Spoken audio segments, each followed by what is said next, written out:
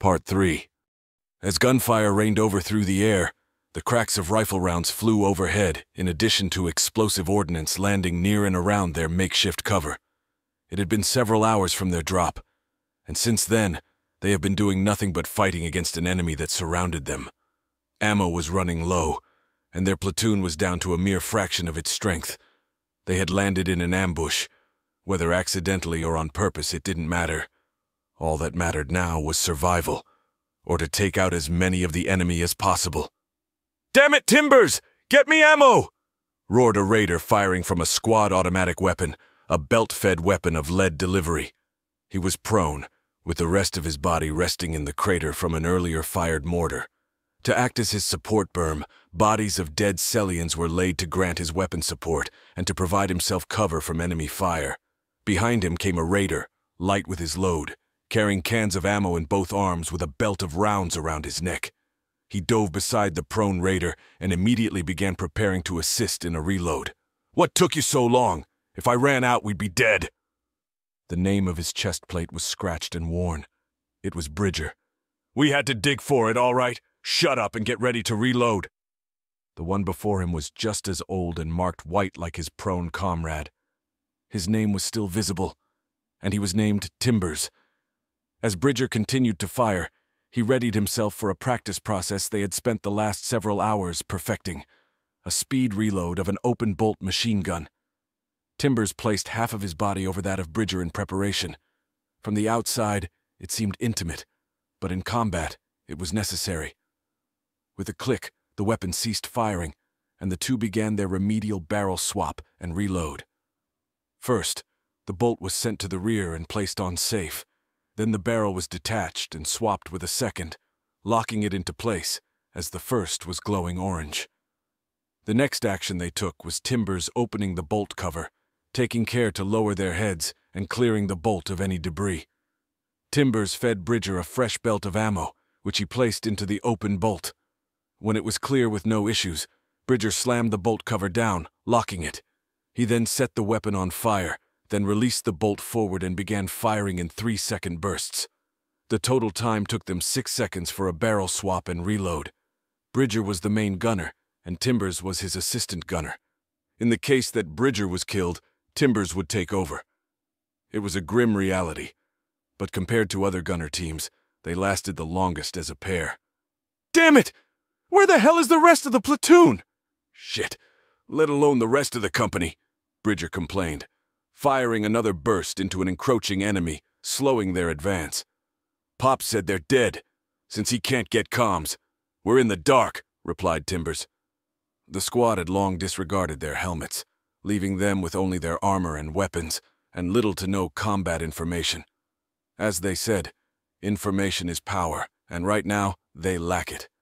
In the initial wave, they were bombarded by mortar fire, clipping their armor, but it was their helmets that took the brunt of the force.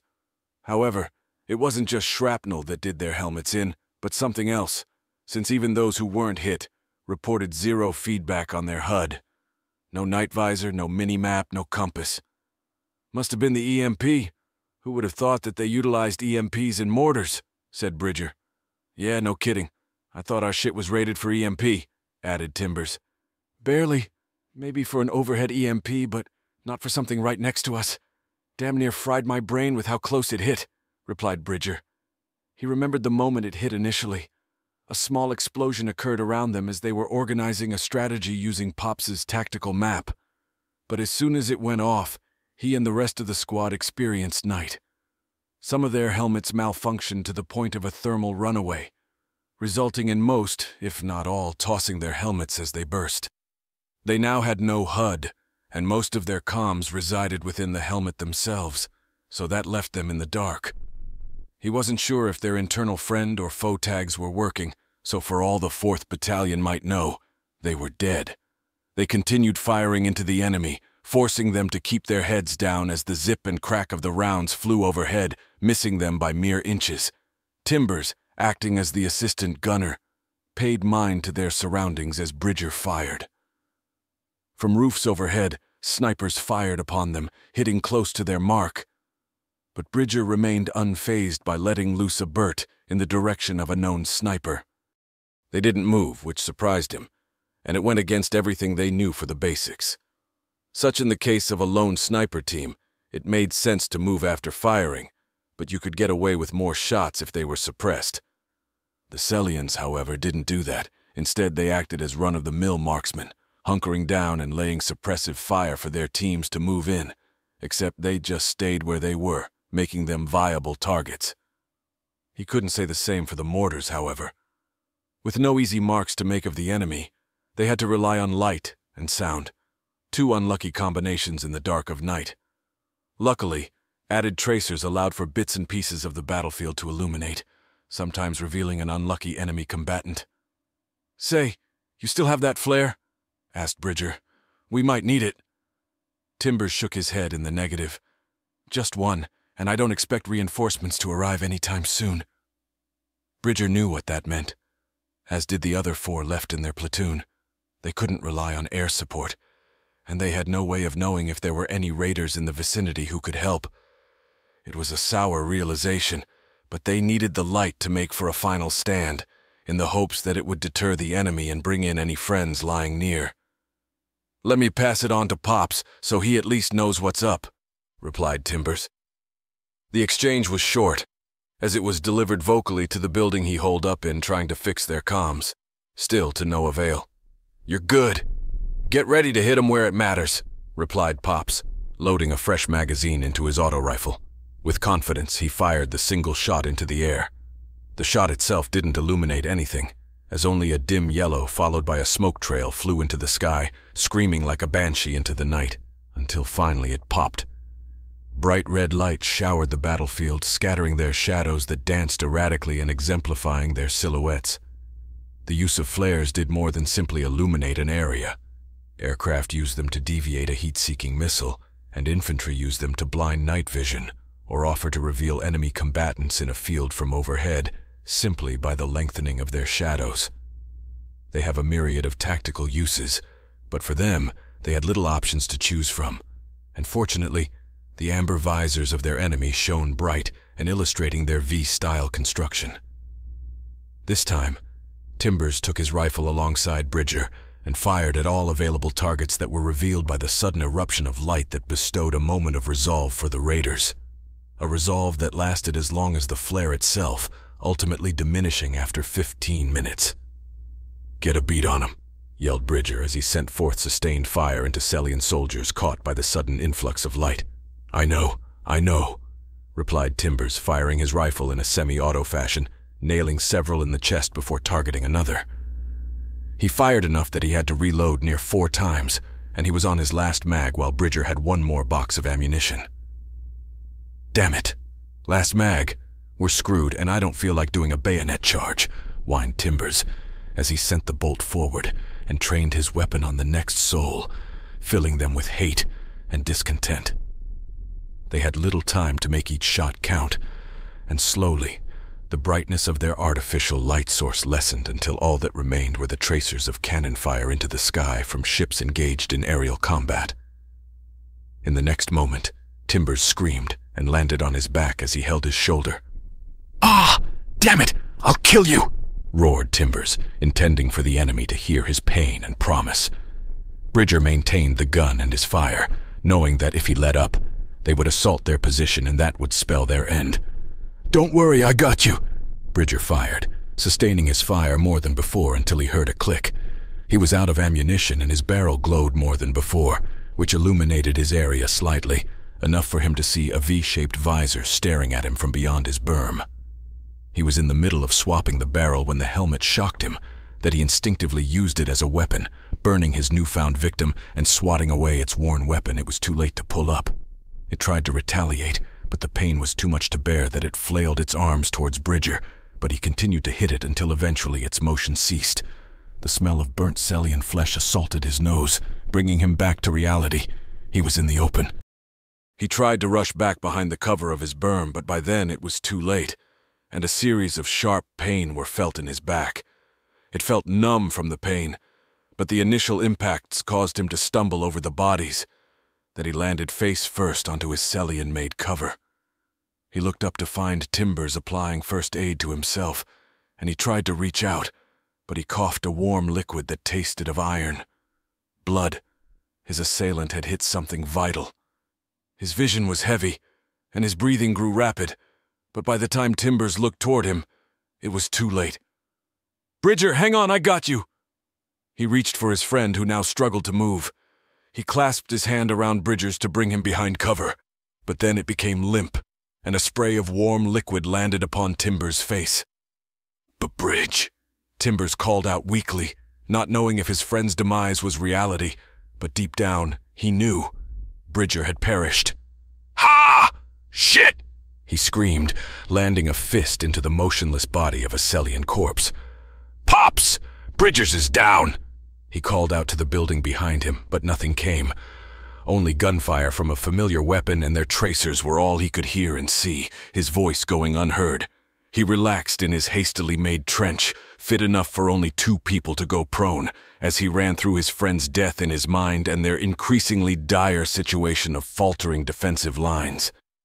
But he had a job to do, and that was to man the gun. He peeked over the berm of bodies, seeking if any had come any closer since. They were approaching, and they had noticed him as the sun was now beginning to filter through the buildings, turning the sky from black to a gray-blue. They had begun firing into his position with accuracy, causing him to pause in between actions, but he wouldn't let them stop him. The weapon was already set on safe with the bolt to the rear and an absent barrel, of which the one was lodged into a Sellian that laid not too far from his position. He stayed low as he tried to fix the new barrel by feel alone, and with a click, it was seated. He then threw open the bolt cover, swinging it up as he cleared it of any cartridge links that remained, and loaded the first round from their last ammo can. 200 rounds. That was all he had left. When he set the weapon on fire and the bolt was sent forward, he racked it again, ensuring a round was in the chamber, and began firing. With his vision better with the growing dawn, he was able to pin targets around him, and did so with explosive vitriol. He was trying to be careful of his flanks, but as he continued gunning down his opposition, he lost focus of his surroundings, filling each burst with hatred for his enemy. "Come on, you bastards! Charge so I can gun you down like a dog!" Timbers screamed in between his shots. "Come on, bark, you bastards!" The enemy mortar presence had lessened, and so did the marksmen who littered the rooftops, but their disappearance wasn't apparent to him at first, as his focus was solely on the enemy before him. Their number was few in comparison to before, but still more than the rounds he had left over. He counted them from the remainder in the belt as the barrel began to cool, as did his earlier heated disposition. "Only 20, huh?" he said. It was a miracle they lasted so long, even taking ammo from abandoned drop pods they came across before running into the large force that assaulted them. He thought that they could have hid or let them pass by hiding among their fallen brothers and sisters, but they didn't want that. They couldn't lie in wait as the enemy prodded over them. They wanted immediate retribution against them, for they were the enemy. They needed to pay for their attack on the Republic, and he was ready and willing to deliver. But as he was lost in thought, he failed to notice the Sellian that stood over him, aiming their worn and battered rifle against him, with their silhouette against the rising sun and their shadow cast upon him. He was next, like Bridger, to meet his fate. He smiled, thinking it ironic how their platoon was reduced to a mere 6 men, now down to him for all he knew. He didn't hear gunfire from behind, only silence, thinking they were either killed or captured, and he didn't realize until now. As he tried to raise his hands, the Sellian nudged their barrel toward him as they gave their orders. "Don't move, or I'll put you down, Terran." He was skittish in his movements, and his voice sounded young, like a freshly graduated recruit who finally worked his way up to face the enemy his comrades died for. So Timbers could only chuckle at his situation. As he laid there, several more of his brethren showed up, surrounding him as he held his hands away from the weapon with his face against the ground. "Good work, Vitra. If you hadn't stayed low for so long, we might not have gotten this far without losing another one of the men," spoke a Sellian comrade. "Looks like we also got the others just on the other side too. So let's wrap it up. We got more on the way to secure this sector." "Yes, War Chief," said Vitra. "If not for you taking out the other gunner, we might have been in trouble." The tone was nonchalant in its exchange, like another day of a job well done. It angered him, hearing them speak of Bridger that way. But he also knew that he would say the same thing, in the same way, with complete disregard of how the enemy would feel. It was ironic, to say the least, but with it came a sudden change. The one known as Vitra, who stood closely before him, fell to the ground, like a marionette whose strings were cut. The glass of the visor had shattered, and the remainder of the helmet was reduced to the neck, as the rest of his head had gone missing. The group of Sellians had now been thrown into a panic with the disappearance of their comrade's head, and turned to the raider that lay beneath them. "What happened? What did you do?" screamed the war chief from earlier, but he didn't know. "Hurry! I can see our reinforcements! Grab him and let's be off!" Another shot rang, this time from a device that allowed the delivery of thousands of rounds of bullets aboard a mobile platform with an engine's roar to reverberate throughout the open field of bodies and drop pods. Quick and effective, it's perfect for hit-and-run tactics. The Puma. Rat-ta-ta-ta-ta. It sounded like a swarm of metal wasps and locusts, as a hail of bullets flew above him and into the standing soldiers of Celia. It reduced them to nothing but chunks of flesh, with bits and pieces of clothing, and armor too stubborn to let itself go from its once sentient host, and he was covered in them. Before he was fully aware, he felt the vibrations of something behind him that crushed wood and bone alike as it rolled through the field. It stopped, and seeing how he was still alive, he turned to meet the one responsible for being his savior. It was a man, donned in the same make and model of issued raider gear as he was, but was marked with worn and pale gold-branded markings. Upon his face was a heavily scarred glass visor, with the only reflective portion being the eyes and mouth, which made him look like a demon.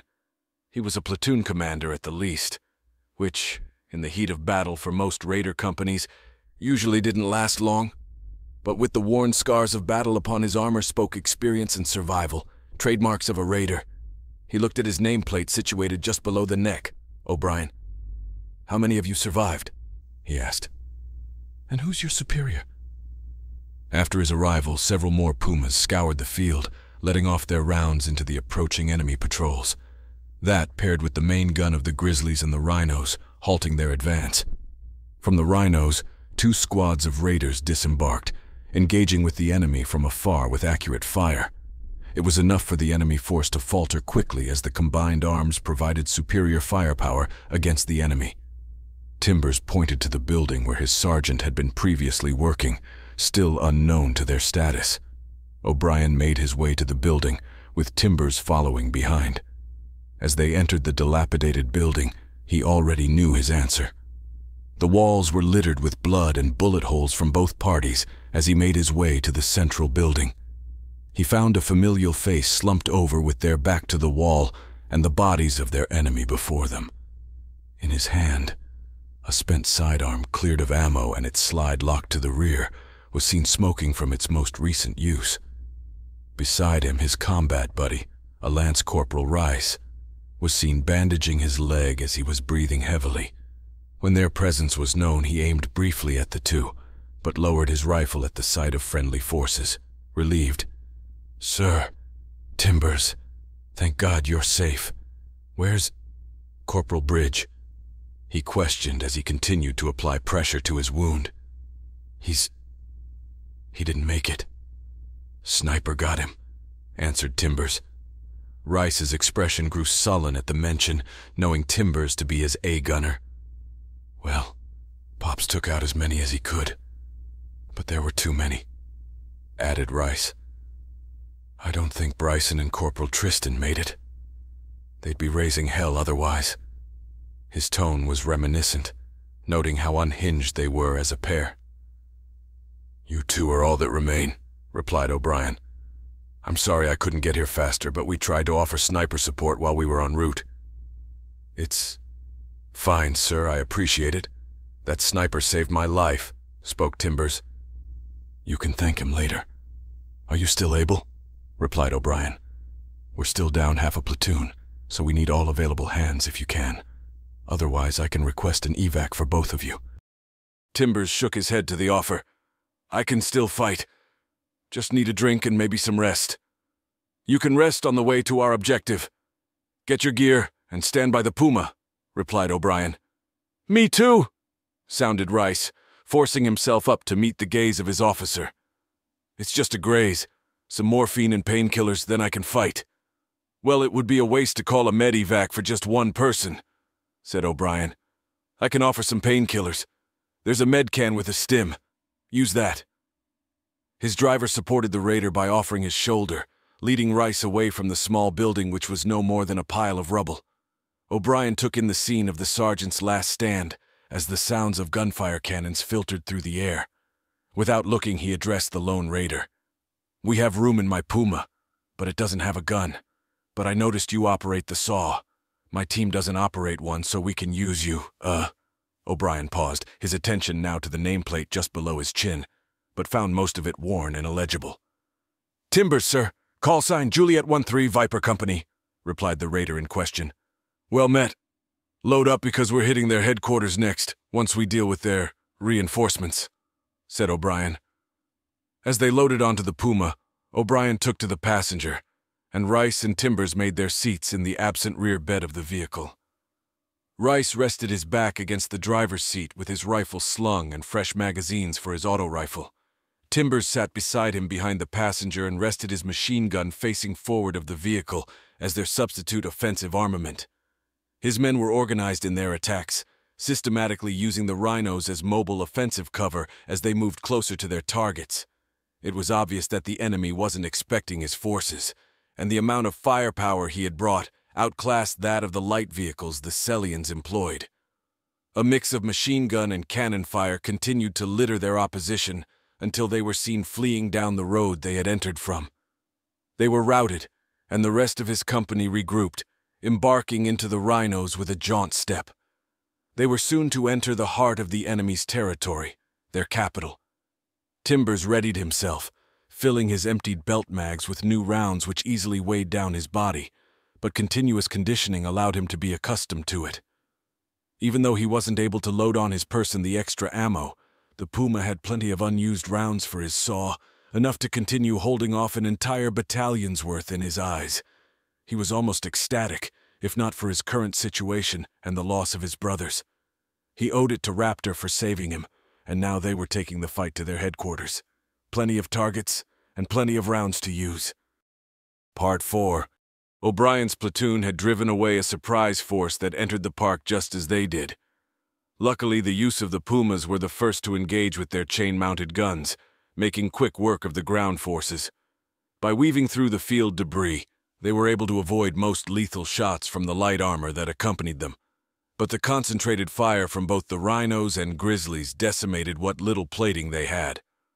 One round from the grizzly's main cannon reduced its internal operators into liquid, blowing the vehicle from the inside out using an airburst round. He could only think what the inside would look like, and lucky for him, he had no need to. Jericho, Blythe, ready your squads, we're making for the War Council, stated O'Brien. Both raiders obliged, urging their respective squads to re-enter the rhinos for protected transport. He continued, turning to Dare over his comms for extended battlefield awareness. Dare, do you have eyes on the objective? As the Puma carefully navigated through the streets of Artre, O'Brien studied his tactical display, and the companies of Raven and Cobra were together as a collective unit as they marched to the eastern area of their objective. When they entered near an enemy group, points of red were briefly illuminated before disappearing after a set of tags labeled Raven H34 and Zebra A28 rounded a corner to a building presumably from an alleyway. It was slow, but their progress was steady. He just needed them to make more noise. I have eyes on it, looks heavily fortified. Wait one, reported Dare. As he observed the objective, he noted its defenses and relayed them to O'Brien. From his angle and distance, he was able to make out a fair portion of their defenses from his scopes alone, which aided in his reconnaissance. The building itself was large, and sat within a raised outer wall that he noticed to be sandbagged on the other side. A wealth of Sellian soldiers patrolled within the compound, conducting maintenance checks on what looked to be automated defenses on the ground level. He also noticed a slight shimmer that surrounded the compound itself as rain fell, as well as a stray bullet or two from the east. He also noted that when it fired a counter-missile, the glow of the shimmering surface subsided momentarily to allow for the exit of their countermeasure against aerial strafing. He knew that they couldn't bombard the zone, since they needed the occupants from within alive. "I've identified a shield generator, but I'll need a distraction, requesting permission to authorize use of an LGM," said Dare. "Wait one," replied O'Brien as he forwarded the request to the Fleet Tactical Operations Officer. The request was acknowledged, but they would have a small window to execute their plan. "You're a go, but we'll have little time since the flyboys are preoccupied trying to maintain air superiority." "Understood," replied Dare. He then swapped the use from his suppressed marksman rifle to the larger, harder hitting option. The weapon was set on rubble he took from his surrounding area as aim support. He eyed the device that generated the shield surrounding the compound, and on his side, a missile battery was situated.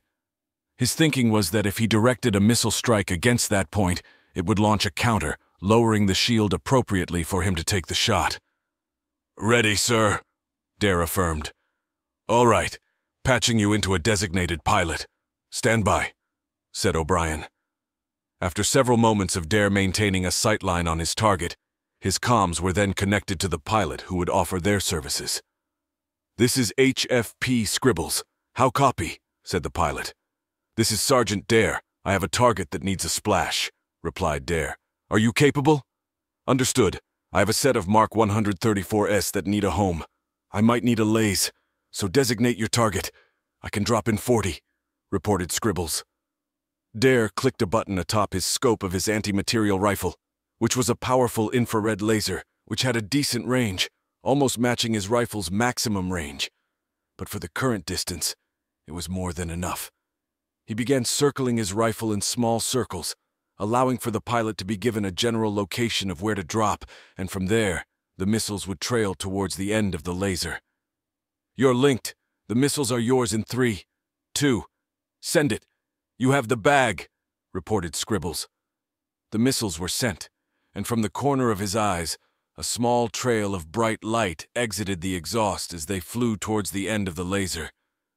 He didn't leave his eyes off the target, and saw the missile battery orient itself in the direction of incoming ordnance.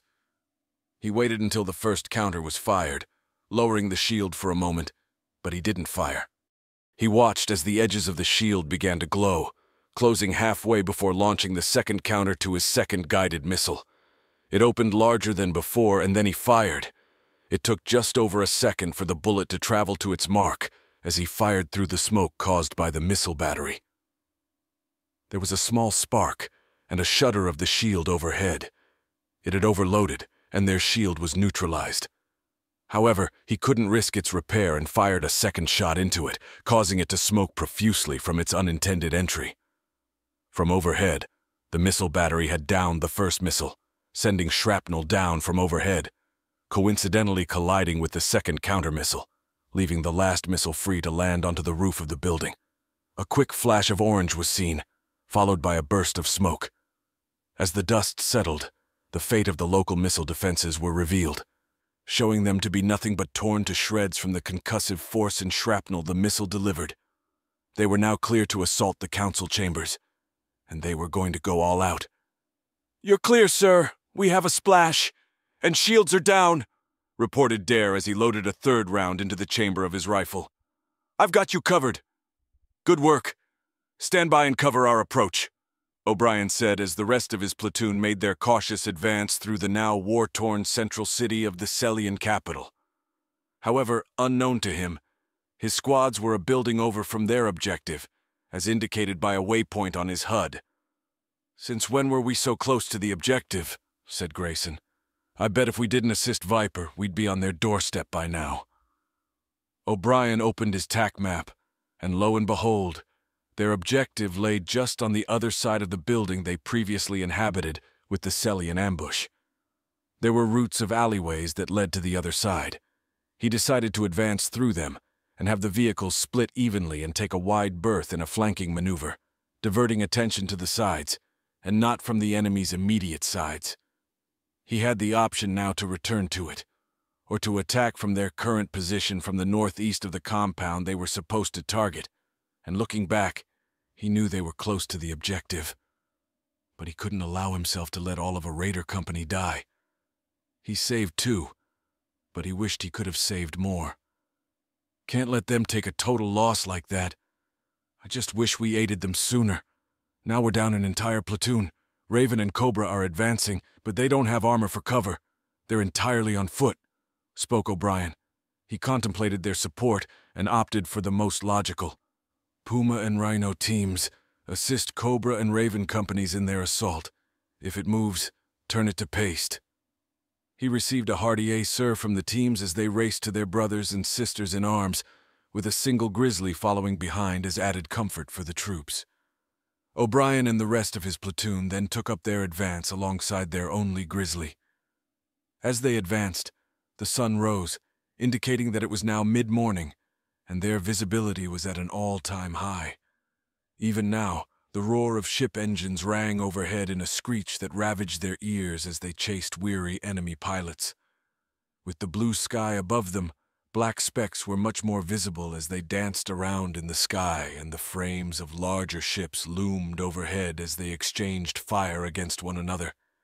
It was aerial chaos, and their victory awaited their success.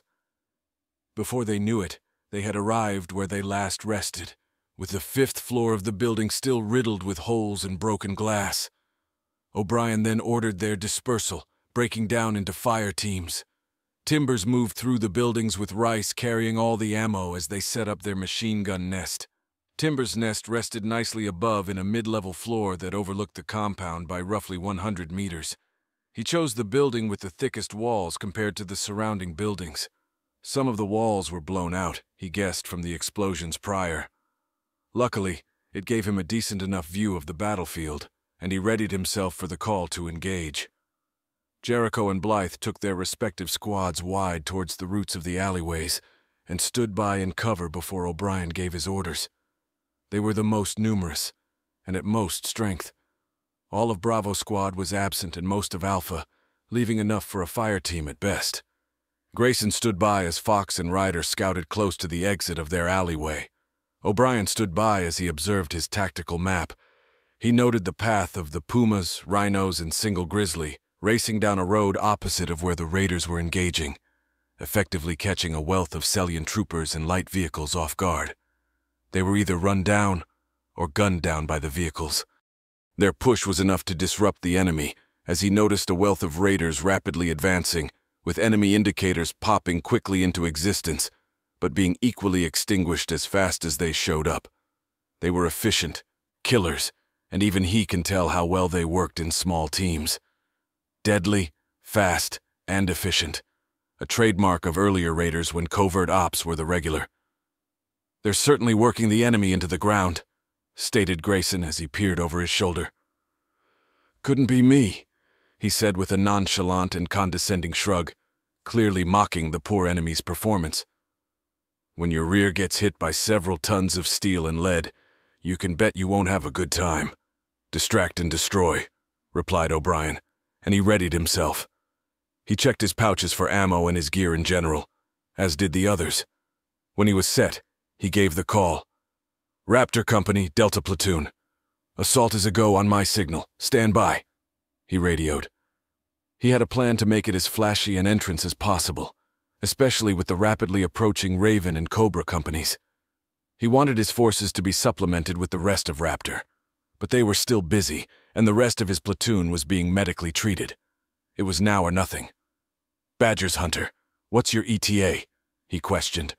A bout of static came through his radio before eventually clearing itself, and a familiar sound came through his radio. It was Badgers. "Entering the airspace now! But we practically entered contested space. Breaking through now! We'll have you in 30, he reported, with his voice fading momentarily as he focused an order to a fellow raider that shared the same space. "Load the 150 and get the 30 prepped. How are we on the 75? Damn it, Hunter! I said the 75, not the 20! Badgers turned his attention back to O'Brien, not paying mind to having his officer wait. since his job was just as crucial to the operation as the boots on the ground. "Sir, we have you. Stand by and get ready to move. Controls are mine." He paused, and the sound of concern came over him as he reported to his officer, "Sir, you have a large enemy force approaching from the south." O'Brien was pleased with the assistance, and it was going to be a spectacle to behold. They still had some time, so his best bet was to take control over the compound and wait for them to come. But Badgers had a different idea entirely.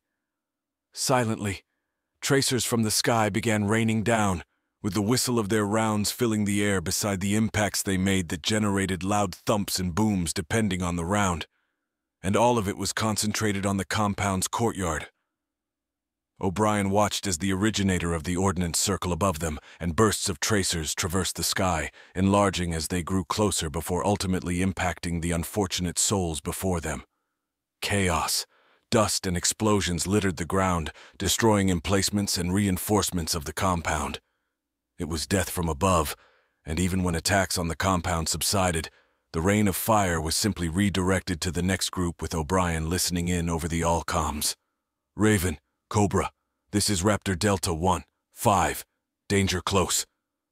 Badgers fired into the large groups that gathered to his present, but delivered a well-placed shot of the 150mm cannon. "Delivering high-explosive airburst 150 Mike. Splash 12 plus KIA.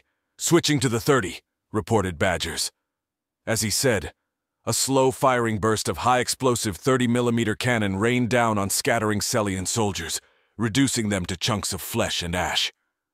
This attack continued for several passes, reducing the once staggering enemy forces to a mere fraction of its former self.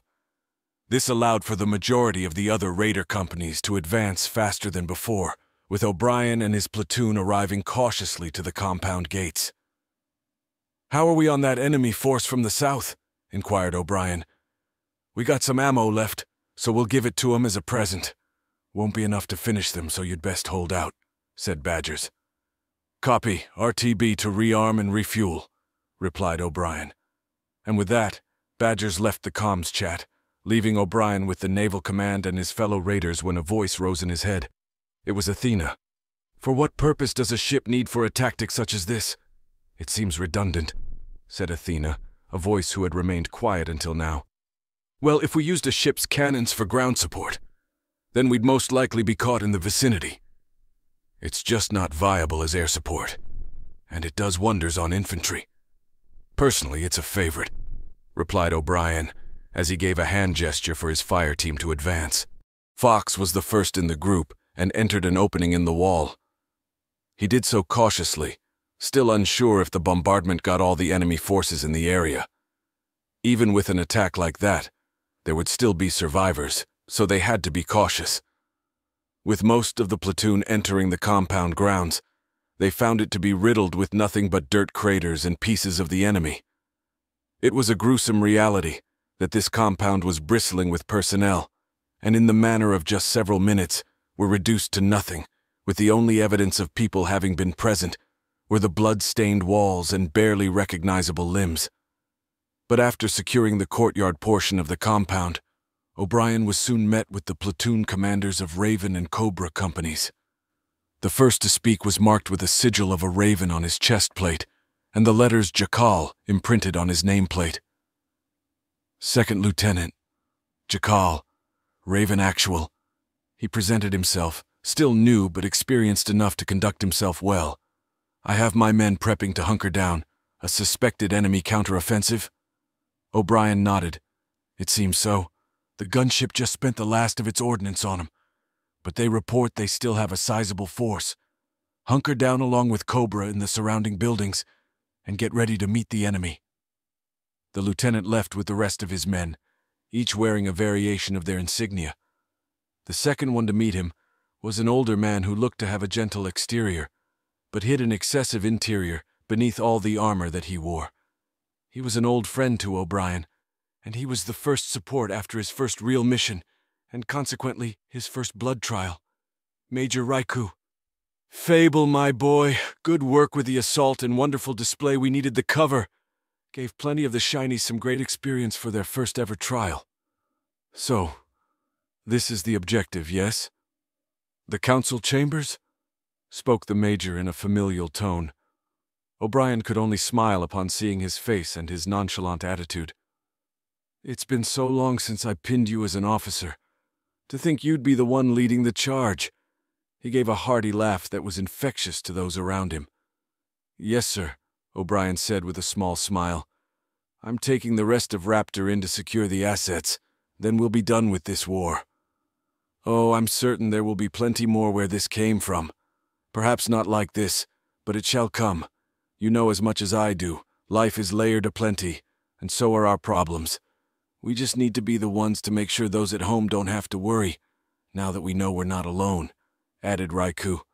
O'Brien appreciated his words that delivered him comfort in his duties, while equally instilling confidence to do whatever needs to be done. It was refreshing to meet with him in the midst of chaos, but it also brought him back to reality that they were nearing the crucial part of their mission. Oh, and you might want this. Raikou delivered an item previously concealed by his frame. It had a tubular lower half with a rounded grip at the bottom with a ventilated square barrel shroud. It was part of their usual catalog of armaments, but it wasn't in active service in the field, since most engagement ranged from 100 to 300 meters on average. But it was a welcome addition. 8 gauge. I don't know what you'll find, but this gal will make short work of anything that wants to meet God himself. Go now. I'll take command from here, said Raikou. O'Brien did as his mentor said as he slung the weapon in a position that wouldn't get in the way of his current equipment.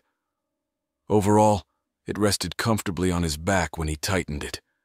It wasn't a weapon he often used, and nearly forgot how it handled, but looked forward to it. After delivering his orders to the rest of his platoon, they gathered in the entrance of the building's reception area with their weapons drawn. It was empty, and the light from outside filtered through, illuminating a vast majority of the space. He found it a miracle that the direct hit of a bomb didn't level the place, but the space proved to be larger than expected. They had to split up. Spread into fire teams and search this place top to bottom. Jericho, Blythe, secure this wing. Test for any secret passages and hidden assets. If you find anyone and they present a clear threat, waste them. I'll take the northern wing, ordered O'Brien. With him, Fox, Ryder, Grayson, Timbers, and Rice entered through a set of dual doors. It was barely open, but Gray had seen to its compliance. The room they entered was moderately sized, with a path leading toward a set of raised pedestals and desks, with the floor before it designated for an audience of a requesting individual. Dim lights littered the pathways of the room, allowing for them to see since a series of blast doors covered the overhead glass. As they searched the immediate area, Fox led Ryder to a door to their right and opened it, with O'Brien following. The space was enclosed, but large enough to fit a moderately sized ship within it. Fox directed the attention of the two toward a button on the wall and pressed it. With a hum, the gears of mechanics began moving and opened the roof of the room, revealing it to be a landing pad. Seeing nothing of value, the three began to depart the brightly lit space, leaving it open for friendly transport if needed, but were interrupted by a call of a hollowed voice that rang in their heads. It was Athena. "Sir, if I may, there is a console present so it's possible to derive information for a later debrief," she said. "Granted," he said without worry. "You can fill me in after we secure the assets. Clear?" "Understood," she replied. With nothing left of the audience chamber, the team gathered at the next point, where he met Grayson, Rice, and Timbers waiting for them. "Anything new?" asked O'Brien. "Just their rooms. 5 in total," replied Grayson. "Nothing we couldn't read right away, but we've tagged them for the other squads to pick up." O'Brien nodded to his report and looked to the raiders beside him. They weren't his usual crew besides Gray, but they had shown themselves to be capable enough to earn their stripes, since they were only banded white, although worn and peeling. He knew he could rely on them, and so they advanced. The entrance led down a long series of steps with dim lights revealing each step before it stopped at another door, this time locked. It was a moment that he wished Strega were still present, but he remembered his electronic friend who hung on his waist. "Athena, can you crack it?" he asked, to which she replied as if she was insulted. "A trivial matter, I assure you, sir," she returned, as he placed her device to the side panel that married the door. With a whir, the doors were open, and the letters above him were translated with a quickly generated overlay. Inner sanctum.